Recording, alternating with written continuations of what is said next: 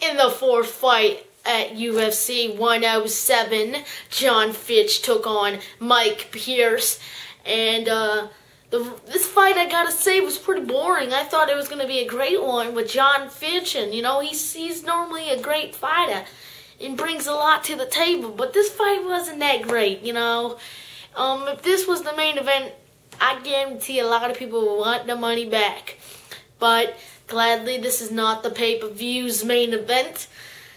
So, anyways, I will give you the round by round, which is pretty boring. The round number 1 went to Jon Fitch as he got some good strikes in there. Round 2, I have to say, went to Mike Pierce because he got a few good shots, busted Jon Fitch above his eye.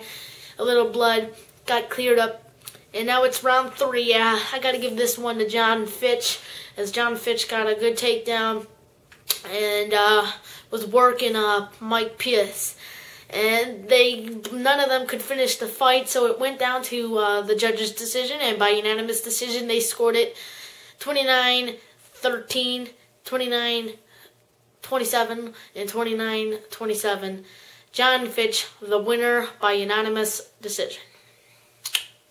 See you later, guys.